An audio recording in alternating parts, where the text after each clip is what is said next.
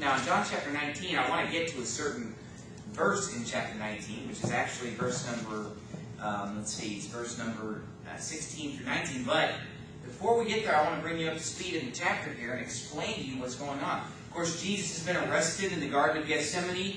Judas placed upon him the kiss of death and identified him as Jesus Christ. The soldiers took him away in the middle of the night because they feared the people. And they brought him and they had a trial and they lied about him and they ended up arresting him and sentencing him to death. Now, the Jews were not allowed to put anybody to death because they were under Roman occupation and they were not allowed to execute the death penalty without permission from the Romans. And so they bring him to Pontius Pilate, who was the governor of that province.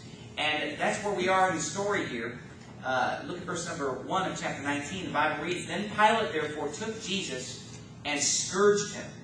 Now, what does it mean that he scourged him? Well, that's talking about being beaten with a whip. Now, it's often described in the Bible receiving 40 stripes save one. The reason that they did that is because the Old Testament law stated that the most you could ever beat somebody was 40 times.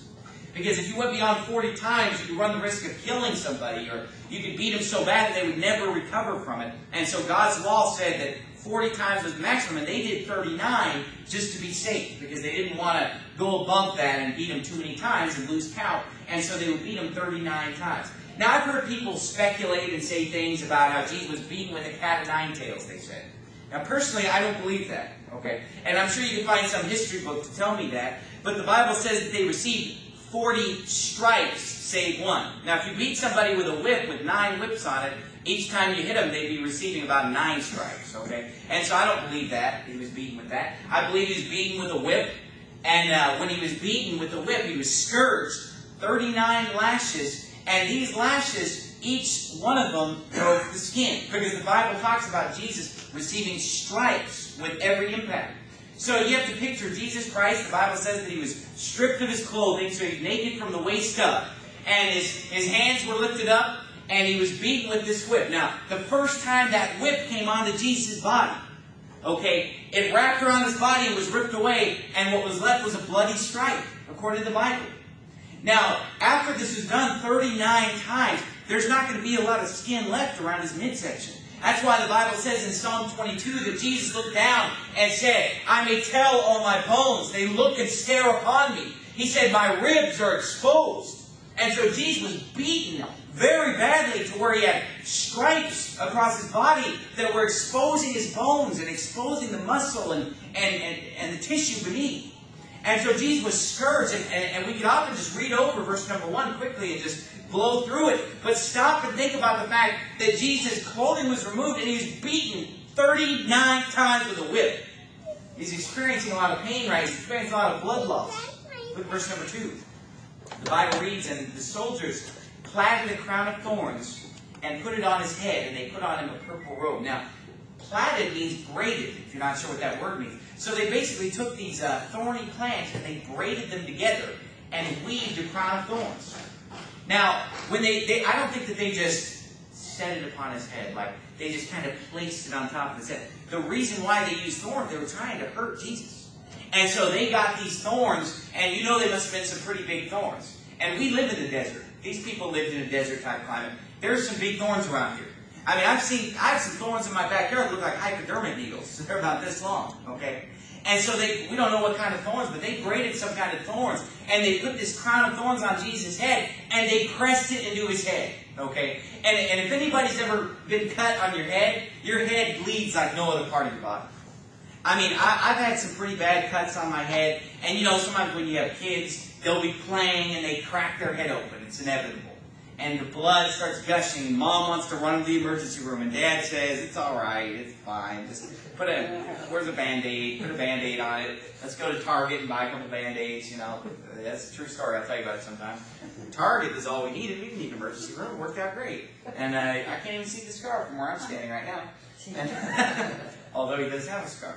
And so, boy, the crown of thorns was pressed into Jesus' brow. And I've told this story before. What I always think of is I was crawling through the attic one time. I've told the story before, but when I was crawling through the attic one time, and those roofing staples that come down from the ceiling, and I remember I was pulling on a wire, and my dad was down in the house, And I was tugging on that electrical wire, and all of a sudden it came free, and I went, and when I yanked it, my head flew up into one of those staples, and the staple went into my head. Okay, and I still have a little bit of brain damage from it, but the staple went in my head, and I literally pulled my head off the staple, and boy, did it hurt. It was just one little piercing. It hurt, excruciating pain.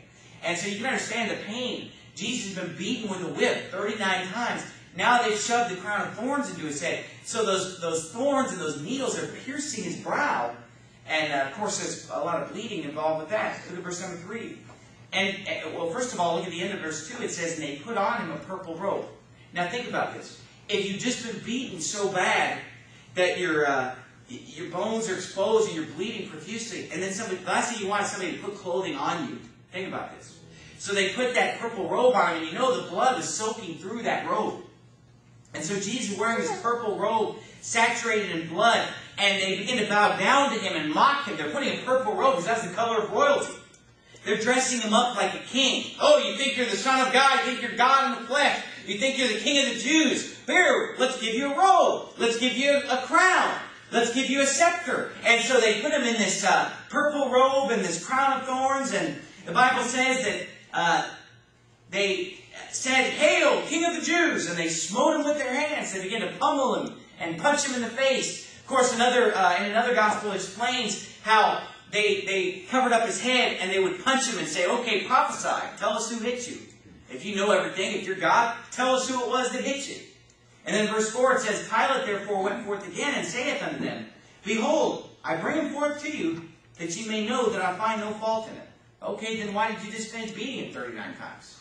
Look at the hypocrisy of Pilate. Look at a man who says, I don't find any fault in him. I don't want anything to do with the blood of this just person. You take him and crucify him. You kill him. I'm not going to have anything to do with it. But he's willing to beat him and scourge him to please the people. Why? Because he's a politician. That's why.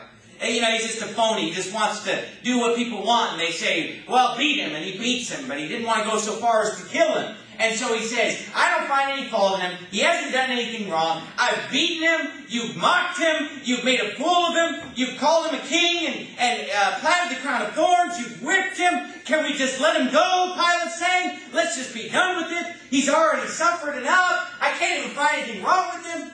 But it says in verse number 5, Then came Jesus forth, wearing the crown of thorns and the purple robe. So you got to understand the story. Pilate comes out to the people and he says, look, I find no fault in him. Let's let him go. Well, then the Bible says they bring Jesus forth. Okay? So he brings Jesus forth to the people and with him. And watch this. He says, I bring him forth to you at the end of verse 4, that you may know that I find no fault in him. Then came Jesus forth, wearing the crown of thorns and the purple robe.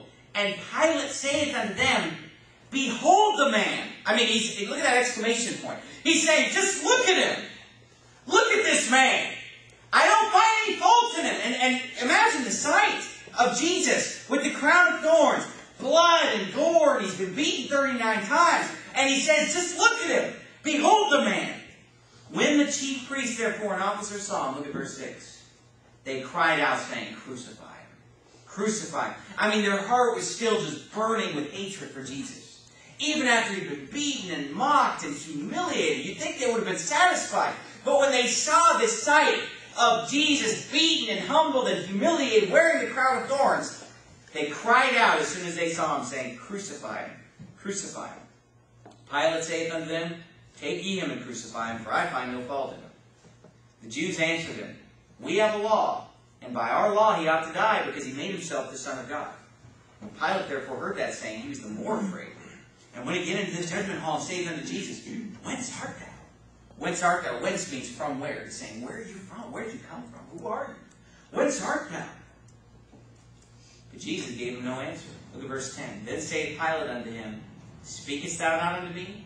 Knowest thou not that I have power to crucify thee and have power to release thee? Jesus answered, Thou couldst have no power at all against me, except it were given thee from above. Therefore he that delivered me unto thee hath the greater sin. And then on and on, they begin to argue, and Pilate tries to set him free again and again. But if you would go down to verse number 16. The Bible reads, Then delivered he him, after they have this wrangling back and forth and the argument between Pilate and the Jews. Then delivered he them therefore unto them to be crucified. And they took Jesus and led him away. And he, bearing his cross, went forth into a place called the place of a skull, which is called in the Hebrew Golgotha, where they crucified him and two others with him, on either side one, and Jesus in the midst. Now, turn if you would to Luke chapter number 23. Now, the part that I wanted to show you there is where it says, and he bearing his cross. Now, what does the word bearing mean? To carry something. And so in John 19, we just read that it said, and he bearing his cross went forth into a place called the place of the skull. Well, look at Luke 23, if you would. Luke 23:26. Luke 23:26, the Bible reads. Well, let's begin reading verse 25, just to get the context. The Bible reads, and he released unto them him that for sedition and murder was cast into prison, whom they had desired, but he delivered Jesus to their will. So he turned over Jesus to the Jews to crucify him. Verse 26 of chapter 23. And as they led him away, they laid hold upon one Simon, a Cyrenian, coming out of the country, and on him they laid the cross, that he might bear it after Jesus. Okay. And there followed him a great company of people and of women, which also bewailed and lamented him. Now this is interesting. This is recorded in Matthew, Mark, and Luke. All describe them taking this man Simon and putting the cross on Simon. Okay? It's found in Matthew, it's found in Mark, and we're looking at it here in Luke.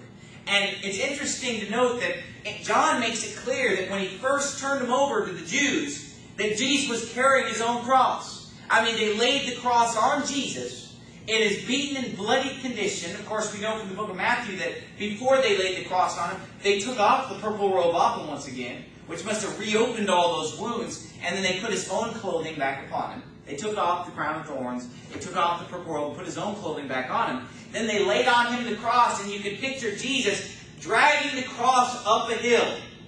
And he's lost a lot of blood. I mean, he's been beaten, but he was obedient unto death, even the death of the cross, the Bible says. And so he's trying to take that cross up the hill so he can die on the cross for our sins. And as he's on his way to the cross, he must have just collapsed on the way up that hill.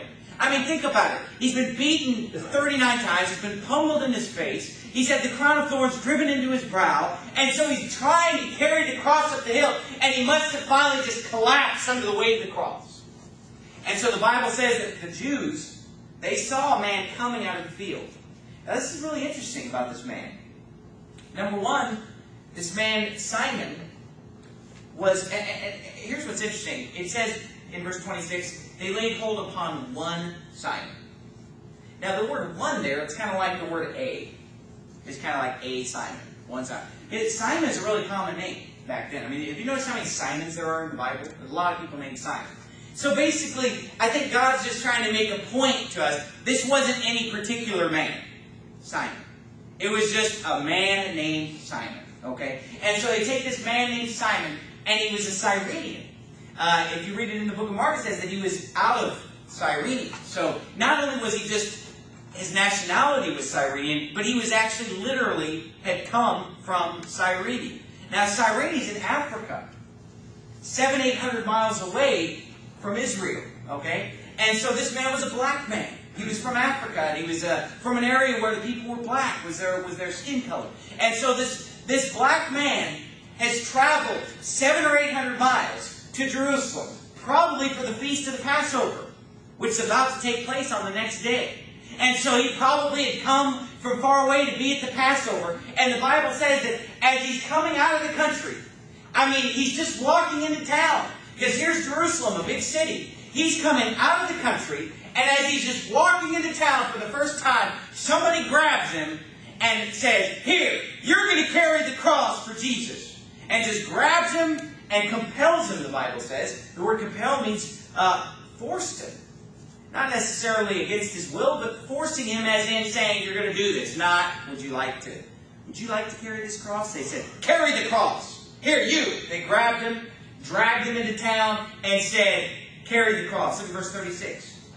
They laid hold upon one Simon, a Cyrenian, coming out of the country, just coming into town, and on him they laid the cross, that he might bear it after Jesus. Now imagine that. Look, if you would, at Matthew chapter 16. You're in Luke 23. Look at Matthew 16:24. Matthew 16:24. It's so interesting when you read the story about Jesus dying on the cross and in all four Gospels, the different people that are in the story.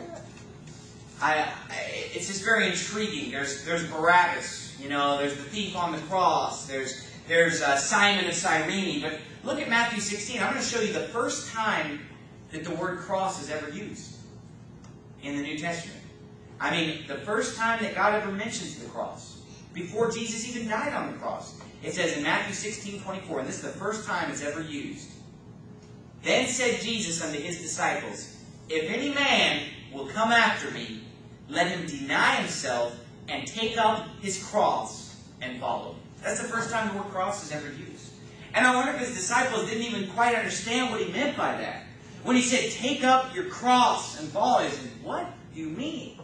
But later on, they would see Jesus die on the cross. And before he died on the cross, they'd see Jesus carrying the cross up the hill. They'd see him collapse under the load of the cross because of the weakness of his physical body.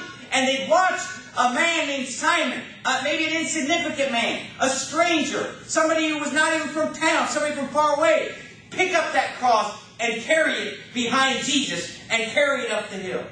You see, there's a song that we sing in the hymnal. Must Jesus bear the cross alone and all the world go free? No, there's a cross for everyone, and there's a cross for me, the song goes. I heard somebody say that song is unscriptural because Jesus did bear the cross alone. Well, I guess you haven't been reading the Bible. Because in the Bible, a man carried the cross up the hill for Jesus. And notice he was following Jesus. Jesus is walking up the hill, and this man's following Jesus, carrying the cross. And here in Matthew 16:24, he said, If any man will come after me, let him deny himself and take up his cross and follow me. You see, nothing in the Bible is accidental. Nothing in the Bible is a coincidence or just happens to be there. I mean, everything in the Bible is exactly the way God wanted it to be to teach us the gospel. I mean, think about Barabbas. Barabbas was a murderer and a robber, the Bible says. He was a man guilty and condemned to die. He was in the prison with Jesus. He was sentenced to die on the same day that Jesus was. He was to be crucified. And on the Passover, they had a tradition that Pilate would let one man go free. Anyone that the Jews desired of the prisoners of the governor, he would let him go free. And of course, he said, Shall I release unto you Barabbas? He said, Shall I release unto you Jesus, the King of the Jews? And they said, No, send us Barabbas. And what happened? Jesus, the innocent, was crucified and killed. Barabbas, the guilty, went free. That's exactly what salvation is. I mean, every single one of us is condemned to die. The Bible says, For all have sinned and come short of the glory of God. The Bible says, Wherefore as by one man sin entered into the world, and death by sin, and so death passed upon all men, for that all have sinned. And so, we're just as guilty as Barabbas. We deserve to die, and after we die the second death, but of course Jesus Christ took our place on the cross and died for us. The just for the unjust, the Bible says. But this man, Simon of Cyrene, represents the Christian life. The Christian life is the life of picking up the cross and carrying it behind Jesus. He said, if anybody's going to follow me, if any man's going to come after me, if you're going to be my disciple, he said, you have to be willing to pick up the cross and follow me. That's not what the prosperity preacher will tell you. That's not what these charismatics on television will tell you. They'll tell you that if you follow Jesus Christ, life's going to be a bed of roses, and everything's going to be great, and your marriage is going to be perfect, your kids are going to be perfect, your finances are going to be perfect, your health is going to be perfect. It's a lie. Hey, the Christian life is a life of suffering. It's a life of picking up the cross and carrying it for Jesus Christ. It's work. You think it was easy to carry the cross up that hill? It wasn't easy for Jesus. In fact, he couldn't do it. In fact, he was physically unable to do it. It must have been pretty heavy. If he collapsed and couldn't do it. And notice the men that were leading Jesus away to crucify him, they didn't want to pick up the cross.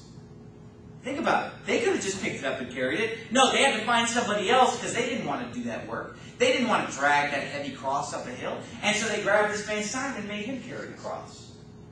But you see, the key here in verse number 16, you say, well, what does it mean to pick up the cross and follow Jesus? What does it mean to take up my cross and follow him? Well, the answer's right there in the verse. Then said Jesus unto his disciples, If any man will come after me, let him deny himself. You see those two words? Let him deny himself and take up his cross and follow me. You see, in order to follow Jesus Christ with your life, in order to carry the cross for Jesus, you have to deny self. Okay? Now, we all have our own agenda. We all have our own goals and our own plans and our own dreams, and we have the things that we want. There are things that we physically crave. There are things that we physically want. There are things that we want just in our life, where we want to do this with our life. We want to spend our time doing this, and this is my goal. This is my plan. Jesus said, you have your plan. You've got your desire. You've got what you want. But he said, if you're going to follow me, you've got to deny yourself and take up the cross that I'm going to choose and follow me. Now, the interesting thing about Simon is the timing. He traveled for 700-800 miles. And yet he arrived there, think about this, at the exact time that Jesus collapsed under the weight of the cross. Think about that. I mean, here he's traveling for hundreds and hundreds of miles. And God knew that he was going to be the one to carry the cross. God chose this man to carry it. It wasn't random. It wasn't an accident. I mean, the Bible was written before the world was ever created. In the beginning was the Word. And the Word was with God, and the Word was God. And so God knew this. God had this plan. Simon didn't know that he was going to carry the cross. He's just going through life. He's just coming to the Passover feast in Jerusalem. Here he is going mile after mile. And think about how many stops he must have made on the way. You know, you don't travel 800 miles without making a lot of stops. He had to stop for the night. He had to rest. He had to get food. He had to get something to drink. He had to do all these stops. And just think about the timing where he got there at the exact moment, at the exact time he had to be standing there looking like, pick me, to do this horrible job of dragging the cross up a hill. And he walked there and he got there at just the exact right time. You know, that's the way our life is. God will guide and direct your life if you're living for God. Now, I don't believe that God is in control of the whole world. That's not true. Look how messed up the world is. I mean, if God is controlling everybody's life, he's not doing a very good job. You know, these Calvinists. And you know, these Calvinists are so warped in their doctrine. It makes me wonder if any of them are even saved. To not be able to understand the Bible at all. And to sit there and think that God is controlling everybody like a puppet, like a robot. Well, God's controlling everybody. How do you explain all the perverts? Huh? How do you explain all the murder? How do you explain all the violence and the wicked things that go on in this world if God's controlling everybody? That doesn't make any sense at all. In fact, it's a lie. The Bible says that God's not willing that any should perish. And believe me, there are a lot of people that are perishing and going to hell today. God would have all men to be saved and to come to the knowledge of the truth, the Bible says in 1 Timothy 2:4. Hey, God's will is that people would live soberly and righteously and godly in this present world. Hey, God's not pulling the strings and controlling this whole world.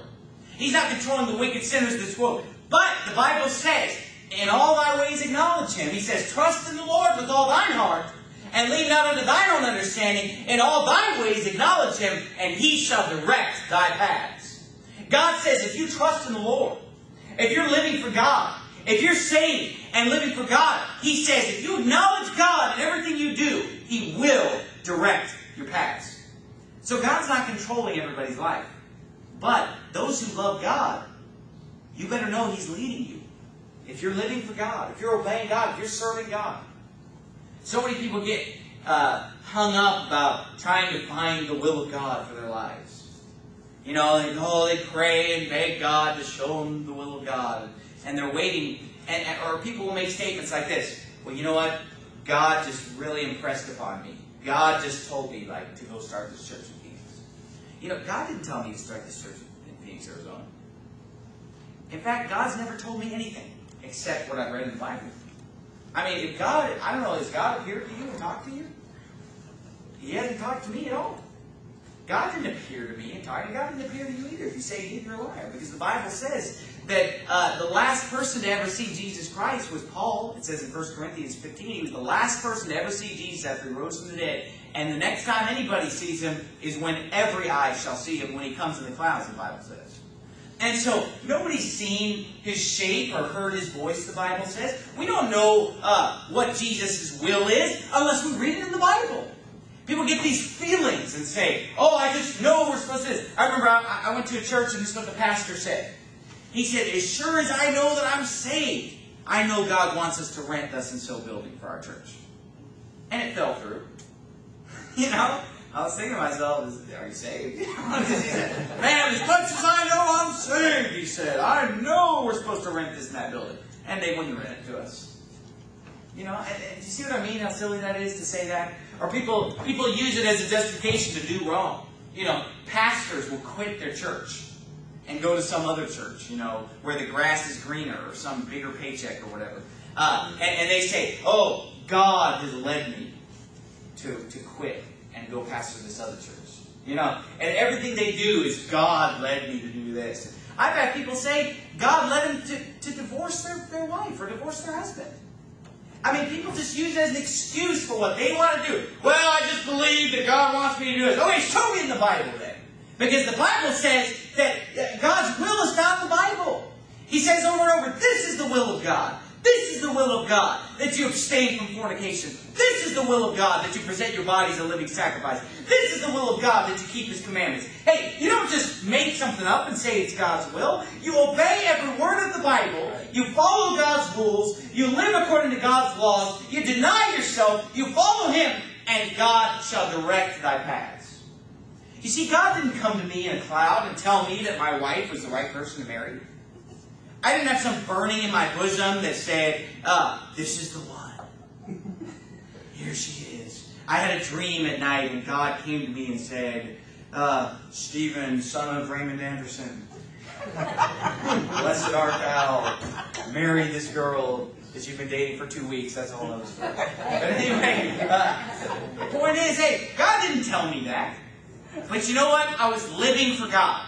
I was going soul winning. I was reading the Bible. I was doing right. I was growing. Was I perfect? No. Am I perfect now? No. But I was growing. I was going the right direction. I was following God. I was taking up the cross. And God directed my path. And then looking back, I just say, wow, this is the person I was supposed to marry. Wow, isn't it great that I came to Phoenix, Arizona? Wow, isn't it amazing that this... And I can truly look back over my life and say, Jesus led me all the way.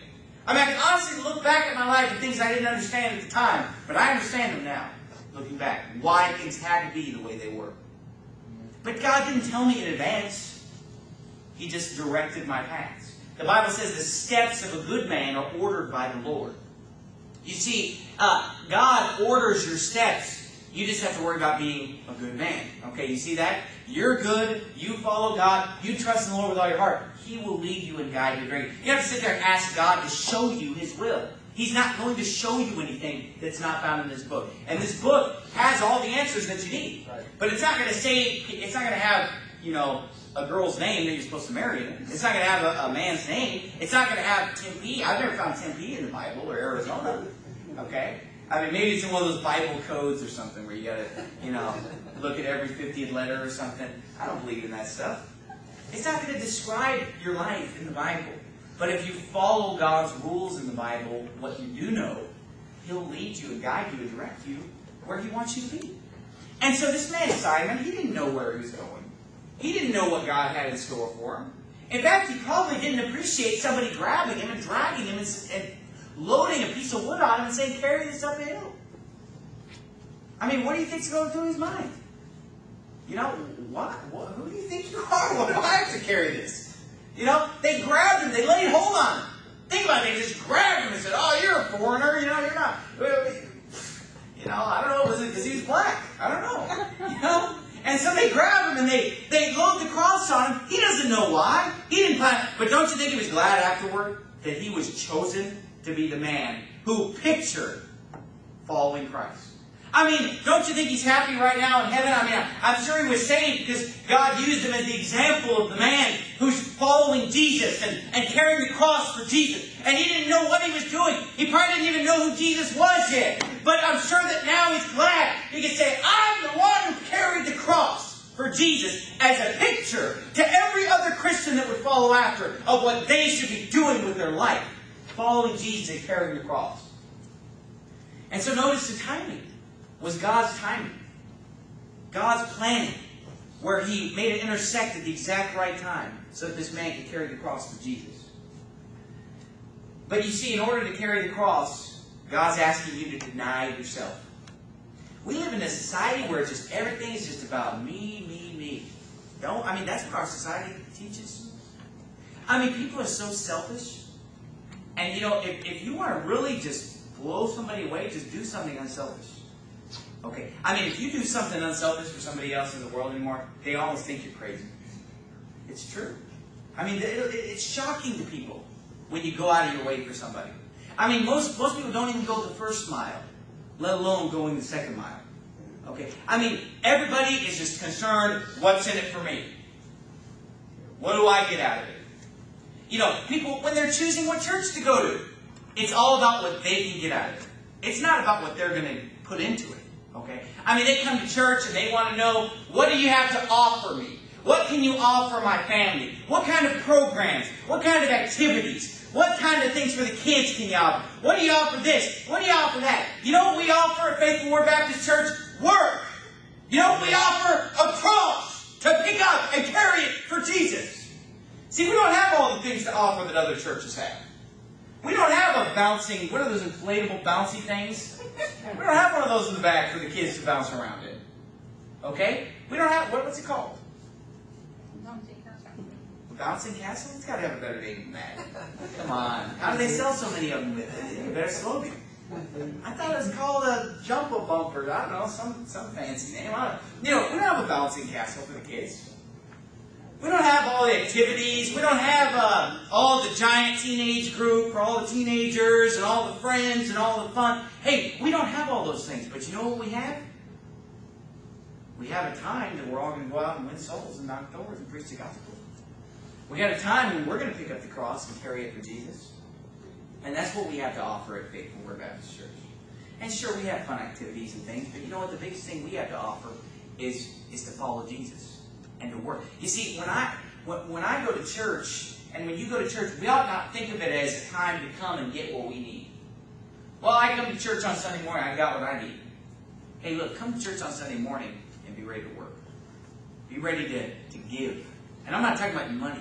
Your money perishes with you. I'm talking about giving of your time to preach the gospel. I'm talking about giving of yourself to be a blessing to somebody else, to be encouragement to somebody else. See, it's not all about you. But our society teaches us, you deserve a break today.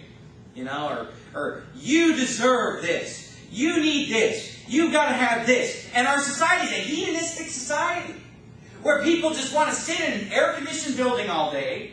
You know, they can't even skip one meal. I mean, you know, you might have heard about the stray dog that lives on our street that my wife's been dealing with. Okay. This stray dog that's on our street, we call the dog catcher. And the dog catcher, you know, he weighed about, 350 pounds. Okay. And he said, we were only allowed to chase the dog for 4 minutes because it's too hot outside. And we're afraid that the dog's going to get too hot and collapse if we chase it for more than 4 minutes. They said in the wintertime, we can chase it for 10 minutes. Ooh. But in the summertime, we can only chase it for 4 minutes. This is the truth. This is what the law says, that no dog catcher's allowed to chase a dog for more than 4 minutes. And this guy weighs about 350 pounds. He's not going to catch the dog in 4 minutes. It's just not going to happen. Okay? It's going to take him 4 minutes to get out of the car or shut the door. Okay? But our society is more worried about so worried about the comfort of this dog. We don't want it to get too hot or tired. Okay? But you know, people are lazy today. People don't want to endure any suffering or pain. I mean, think about it. I'm sitting in church, my chair's uncomfortable. You know, oh man, the service lasted for 70 minutes. I mean, we live in a society where people become women, especially men. And they become wimps. They don't want to work hard. They don't want to be out in the hot sun. Or people will say like, oh man, somebody said, I'd love to come to your church, but it's just way too hot in Phoenix. I would never want to live in Phoenix. It's too hot. Oh, you poor baby. It's too hot for you here. Oh, I feel so bad for you. You know, we live here. I love the heat. And you know, people don't want to deny themselves any kind of a comfort. Are you listening? They don't want to deny themselves a meal. They don't, like Brother Jimenez preached on fasting. They don't want to skip a meal even. Because their body just has to be indulged in everything that it craves and desires. We live in a hedonistic society that says if it feels good, do it. I mean, if you want to watch whatever you want to watch, whatever you want to look at, whatever you want to eat or drink, ask yourself this question. what do you deny yourself in life? I mean, when you go through life, there should be something that you want, and you say, I'm not going to have it. I'm going to deny myself that for Jesus' sake. I mean, think about it. When you want to watch that filthy programming on TV, when you want to watch that R-rated or PG-13 rated or PG rated or whatever garbage that Hollywood puts out, all the eye candy and all the dirty pictures that they put out, when you want to watch it, why don't you just say, hey, if Jesus can be beaten 39 times, if Jesus can have a crown of thorns planted and shoved into his brow, if Jesus can drag the cross up the hill until he literally collapses on the ground and cannot go another step, maybe I can deny myself something and take up my cross and follow Jesus. I mean, when was the last time you denied yourself something? You wanted something and say, I want to watch this, and say, I'm not going to watch it. I'm going to deny myself because God doesn't want me to watch it. Or what about if you're tired and you weren't feeling well? And I'm not talking about somebody who's legitimately sick, but let's say you're just tired, worn out, and you just say, I'm not going to go to church because I don't feel like it. Deny yourself. Tell yourself, no. I'm going to deny myself the rest. I'm going to come to church because it's right. Because other people want me to be there. Because God wants me to be there. Because I need to learn what the Bible has to teach and preach. Hey, I'm going to be there. I'm going to deny my physical appetites. I'm going to be there. I'm going to deny my appetite for food and pray and fast like the Bible said. I'm going to deny myself the rest of laying in a cool, cold bed and laying around all Sunday watching the television and say I'm going to deny myself. I'm going to follow Jesus Christ. You know, it never is going to appeal to anybody in the summertime to go out and knock those doors in the summertime. That doesn't appeal to me right now. What appeals to me right now is like an ice cream cone or something. Okay? I mean, it was already, before church even started, what was it, 100 and some degrees outside? Your car said it was 103 degrees, and you know, it's the morning. But you got to deny yourself and say, you know what, if Jesus can carry the cross, so can I. The Bible says in 1 Peter 2, turn with me to 1 Peter chapter 2. But not only just denying yourself physical appetites where it's all about just getting the food that you want, the drink that you want, and having the comfort that you want, and the perfect little temperature that you want. Besides just denying yourself that, you know, there are some things that you may want to do with your life. And you may have to deny yourself and say, you know what, it doesn't matter what I want. What does God want? What does God want me to do with my life? You know, I had all kinds of plans of what I'd like to do with my life. You know, I had all kinds of dreams and plans and ideas of what I'd like to do. You know, when I was growing up, and one of the things I wanted to do is, man, I wanted to see the world. I always wanted to travel all over the world and see the world. I wanted to go to South America and Asia and Europe and travel all over the world, something I always dreamed of and wanted to do. But you know what? I decided that more important than me just having all this fun and adventure was to obey God and to do what's right with my life. And so I decided, you know, I'm going to do what God wants me to do. I'm going to get married. I'm going to have children. I'm going to plant myself somewhere and pastor a church. You see, I'm not moving next week. I'm not moving 5 years from now. Okay, I live here in Phoenix because God wants me here pastoring the church that I started, and not to just start something and then say, oh, God called me somewhere else. No, I'm going to finish what I started. I'm going to stay here and finish my course until I fall over dead. That's what I'm going to do. And if I ever do decide to move and God calls me somewhere else, then you can buy the CD. Not buy the CD. We don't sell CDs here. We don't sell anything. You get the CD for free of this morning's sermon and take the CD and cram it down my throat and say, this is when you said you weren't going to leave. And I hope you will do that to me. Because I'm not going anywhere. I'm not bouncing around.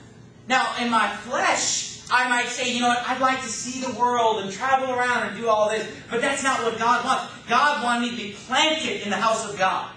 God wants me to be planted somewhere and work and roll up my sleeves and go out every single week like I do and knock doors and preach the gospel. You say, well, you're not my favorite preacher. I've heard a lot of preachers that are better than you. I'm sure you have heard preachers that are better preachers than me. That's fine. But you know what God's called me to do is to come here and knock every door in this city and to teach other people how to knock every door in this city and to pick up the cross and follow Jesus. Jesus said, I've come to seek and to save that which was lost. And Pastor Steven Anderson is going to pick up that cross that Jesus carried and say, I'm going to seek and save the lost in Phoenix, Arizona. I'm going to do that for the rest of my life. It doesn't matter, well, don't you want to try living somewhere else? Don't you want to travel and see the world? It doesn't matter. I'm going to deny myself. And I'm going to be where God wants me to be, doing what God wants me to do. Period. And I'll be a lot happier just doing what God wants me to do anyway. You don't get anything accomplished by bouncing around and traveling around. And so, you got to deny yourself. Ladies, let's talk to the ladies. You know, ladies in today's world are brought up from the time that they're 5 years old in school and told, you can be whatever you want when you grow up. You could be an astronaut. You could be a marine biologist. Yeah, that's what they all want to be, right? A marine biologist. I want to be the President of the United States. You can be a senator, or a lawyer, or a doctor, or a CEO of a great company. These little girls are told in the kindergarten classroom. And they grow up and say, I believe it's God's will for me to be a doctor. I believe it's God's will for me to be a lawyer. I believe it's God's will. Are you in 1 Peter chapter 2? I believe it's God's will for me to do this or do that. Well, let me show you what God's will is for you, ladies. And this may involve a denying of yourself and what you want to do. This may take you off the platform of SeaWorld with those dolphins. You may not be riding on the back of a dolphin at SeaWorld anytime soon. Because the Bible says in 1 Timothy chapter 5, verse 14, I will therefore, this is God speaking, I will therefore, this is God's will. He says, I will therefore that the younger women, it's talking about women under 60, just so you know what younger women are. So those of you women who feel like you're getting old, if you're under 60, God said you're still young, all right? But He says, I will therefore that the younger women marry, bear children, guide the house, give none occasion to the adversary to speak reproachfully. So God's will for you, ladies, is not for you to go out and get that master's and doctorate and PhD and credential. Hey, God's will, you can like it or lump it, you can walk out of this church and never come back, but it's not going to change what the Bible says, that God's will for women is that they marry, bear children, and guide the house. Guide the house. Run the house. Stay home with the kids, it means. Raise children. Bring up children for God. Follow God. Obey your husband and serve Him and have a family. That's what the Bible teaches. And you can walk out and say, well, I don't like that church. Go ahead. But that's still going to be what the Bible says at the end of the day. It's still going to be what I preach. It's still going to be what my family follows. And so you may have to deny yourself, ladies, and your dreams of whales and porpoises and sea lions. Hey, God wants you to get married. You know, women today say, well, I don't know if I even want to get married. I think I'm just going to have my little career. That's not what the Bible teaches. He didn't say if you want to get married. Look, this is the Bible. Okay, I didn't write it. He didn't say, well, if you don't want to get married, fine. Or how about this? I'm just going to get married, but I'm not going to have any kids. That's not what the Bible says. The Bible says, I will therefore that the younger women marry, bear children. God does. You say, well, I'm going to get married. I'm going to have kids. I'm just going to put them in daycare. And I'm going to go out and pursue my career. Deny yourself. Because you know what? Your kids are more important than your career. Your kids are your career. Don't drop them off in some daycare where who knows what's going to happen to them. We're dropping them off with strangers.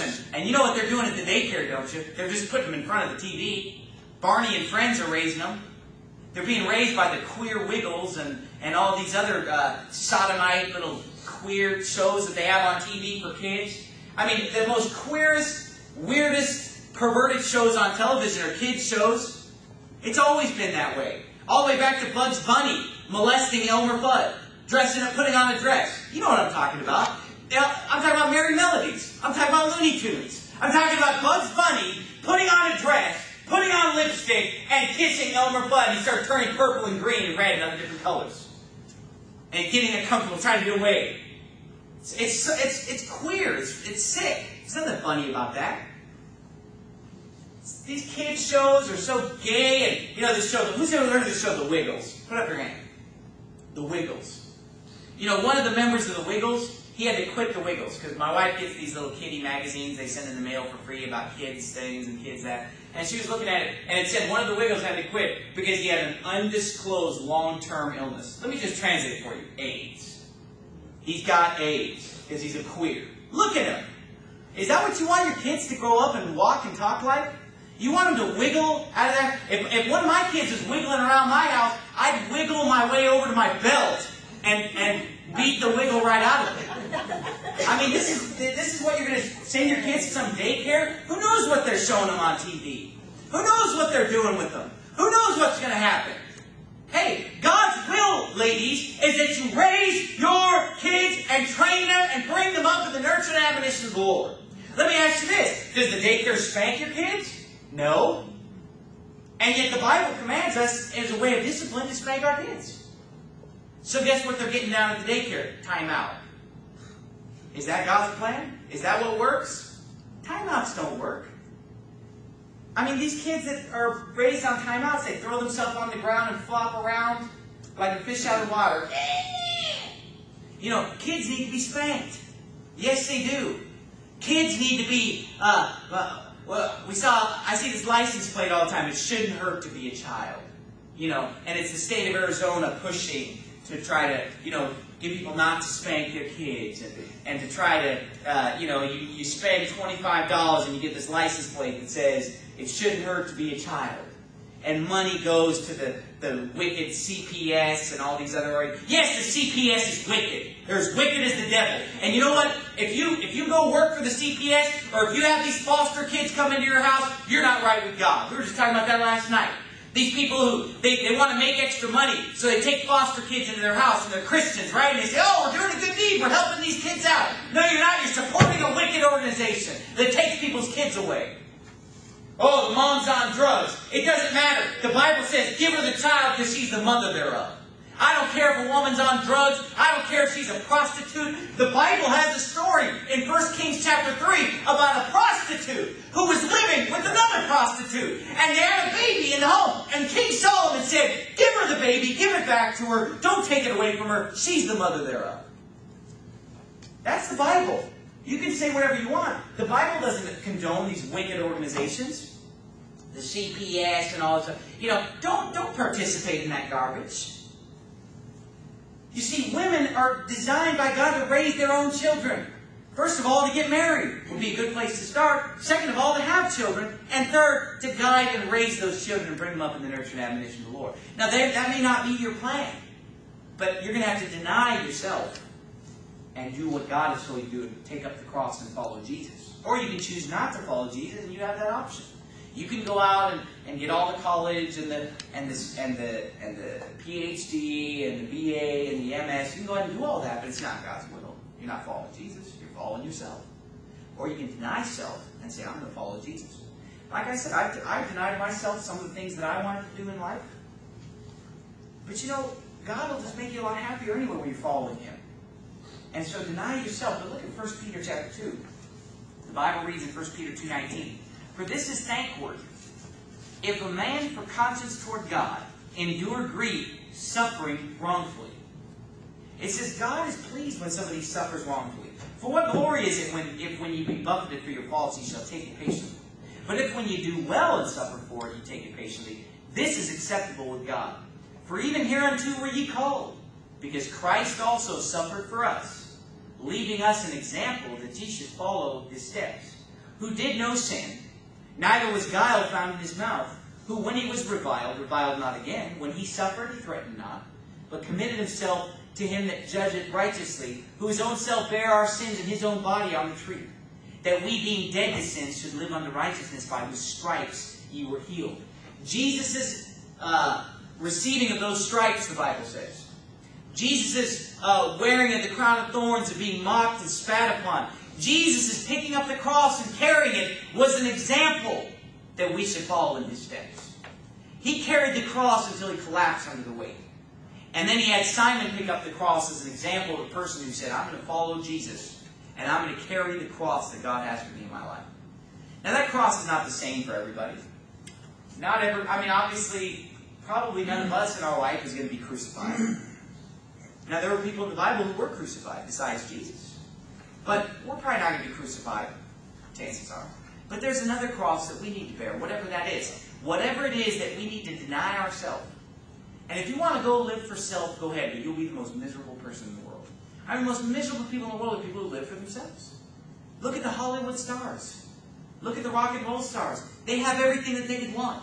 They've got all the money, they've got the fame, they've got the friends, they've got the popularity, they've got the cars, the houses, the travel. I mean, is there anything, humanly speaking, that they don't have? They have it all. They have millions. But they're the ones who kill themselves in their 20s. They're the ones who get divorced 5 times. They're the ones who are in the clinic for an eating disorder. They're the ones who are in drug rehab right now. They're the ones who are ruining their lives. And if that's who you want to dress like and follow and aspire to be and say, I want to have as much money as they do, then I'll be happy. You'll be as miserable as they are. You'll be like King Solomon, who he went out and he builded houses, he planted vineyards, he had all the money. He had 300 wives and 700 concubines. He had 1,000 women at his disposal. He had the houses and the money and the food. Whatever his eyes desired, he said, I withheld not anything from my eyes. He said, whatever I wanted, I just took it. Because he was a great king, he had the power to do that. And when he got done with it all, he said, I hated life. In Ecclesiastes chapter 2. I mean, he had everything. And he said, I hated life. But at the end of Ecclesiastes, he was realizing that it was all about serving God with his life. It was all about following Jesus Christ. You're not going to be happy indulging self. I mean, go ahead, feed yourself all the food that you want. It's not going to make you happy. It's going to make you 300 pounds. And you're not going to be happy then. Go ahead and just indulge yourself in all the dirty R-rated movies. And you may be a teenager right now, or you may be in your 20s right now, and you like watching those dirty movies down there. But you know what? You don't realize that sin always takes you further than you want to go. And it always keeps you longer than you wanted to stay. And it always costs you more than you were willing to pay. And so today it's a PG-13 movie. Tomorrow it'll be an R-rated movie. Next it'll be an NC-17 movie. And the next thing, you'll be at one of these dirty, filthy, hellhole gentlemen clubs or adult bookstores. Nobody grows up and says, I want to grow up and hang out at the adult bookstore. You think anybody ever says that?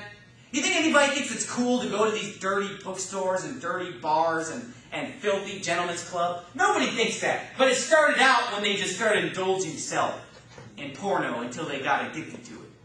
Nobody says, I want to grow up and be a drunk in the gutter and lay in the gutter and be drunk and in my own vomit. No, but it started out with a wine cooler. It started out with a Budweiser. And sin took hold of them. They said, if I want to drink one, I'm going to drink one. If I want two, I'll drink two. If I want three, I'll drink three. Until they became a wino. It all started when they just indulged themselves in whatever they wanted instead of doing what Jesus said, which is deny self. Deny the lust of the flesh. Deny what you want to do with your life and do what God wants you to do with your life. That's what the Bible teaches. And God may lay a different cross on you than He lays on me. Some people have health problems. It's a cross that they're just going to have to carry. Some people have financial problems. Marriage problems. They might have whatever the case may be. Work that God has called them to do that's not easy. It's hard. But God says, if any man will come after me, and He says it starts out, if any man will come after me. And the word will there is talking about wanting to. He's not saying if any man shall come after me. He's saying if any man will come after me, if anybody wants to come after me, let him deny himself and pick up his cross and follow me. You see, you have to want to follow Him. Jesus is not going to make you follow Him. You can walk out that door and never follow Jesus. You can go do whatever you want. Because God gives you the freedom to do that. He gives you the liberty to do that. And if you believe on Jesus Christ and you go out and live like the devil, you'll still be saved. Because God gives you eternal life the moment you get saved. But if you will follow Jesus, then this message is for you. You've got to take up your cross and deny yourself and follow Him. And Jesus lived a life of suffering and of work and toil. And He lived a life that wasn't about Him, it was about others. He went about serving others, not serving His own appetites. And we live in a day where everybody just wants to serve their own appetite. But God is saying, you are to be different. And you are not to serve your appetite. You're to deny yourself and live for God and live for others. It's not about your career. It's not about your meal that you're going to eat. It's about what God wants you to do. Let's bow our heads and have a word of prayer. Father, we thank you so much for the Bible and